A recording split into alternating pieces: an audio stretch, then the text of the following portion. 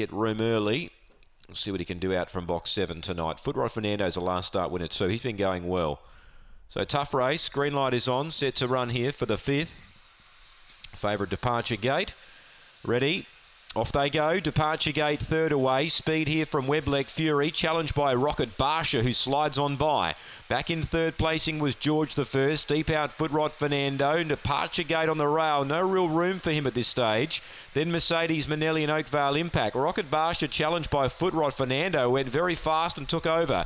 Out of the pack running on is Departure Gate, 3 lengths away. Inside the 100, Footrod Fernando's clear. In second was Webleck Fury. Then came Departure Gate, and Footrod Fernando wins again. From Webleck Fury, Departure Gate, Mercedes Manelli and Oakvale Impact in a photo for 4th. Then George the First, who carved up, and the other one, Rocket Barsha. Well, surely something amiss with her.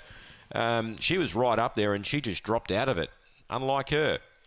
8th, the winner, Footrod Fernando. Back-to-back wins for him. For the Stamenkovic Kennel, number 8.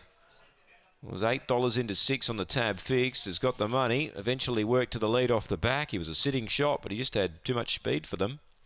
Webleck Furies battled away, and Departure Gate just plotted home down the straight. So 8th, the winner, Footrod Fernando.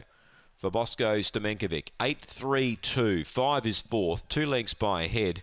Time is 29 and 92. It's another PB. So nearly every race tonight we've had new personal bests here. So this track's certainly playing very well. 2 lengths by a head. 8.325 on the 5th.